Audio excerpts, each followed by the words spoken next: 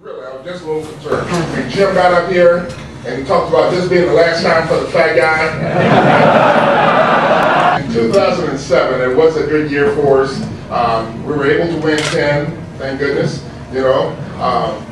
And so it's one of the better records that we've had in a while.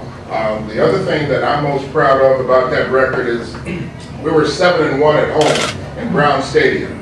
And I know for a fact that the fans, the Browns fans who have wanted this team to get back to where it used to be, we're so proud to see those wins at home and give the fans something to cheer about. You know, during that season when we only won those 4 games, I remember one time I was trying my fastest to get off the field, but you know, fat guys, they don't get off the field quite as fast. So I was trying to get off the field and there was a little old lady, she was in the way. And boom, I hit her and I knocked her down.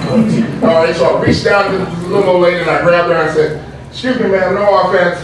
She looked up at me and said, "Yeah, no defense either." But right now they think we can be pretty good. So we're embracing that. We feel good about it because it beats the alternative. You know, around here for a while, the Browns didn't have very high expectations at all. You know, but now we have some expectations. And the NFL, they've shown that they kind of believe in us and what we might be able to do. The players make me a good coach. If my players play good, then I coach good. If they don't play good, then I'm not so good of a coach. All right? So if I can get those players to play good, then I can be a pretty good coach. Now, along with that, you got to motivate them and keep them out of trouble and all those things, which we try to do. Sometimes it works and sometimes it doesn't. Division championship, playoffs, home victories. Division championship, playoffs. You got to get to the playoffs before you can get to the Super Bowl. Exactly.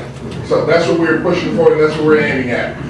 Now, I know with that you might have 1 or 2 questions. Wait a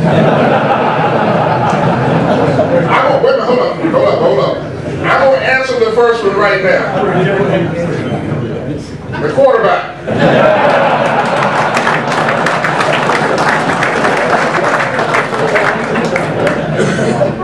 We have an open quarterback competition, and every one of you're welcome to come out and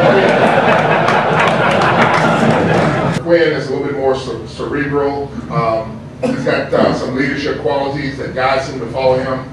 So I think we got a good combination there. They work very well together, and Brady envisions himself as being the starter at some point in his future. When that's going to be, I'm not exactly sure. I'll tell Brady once a week, "You're 1 play away, son."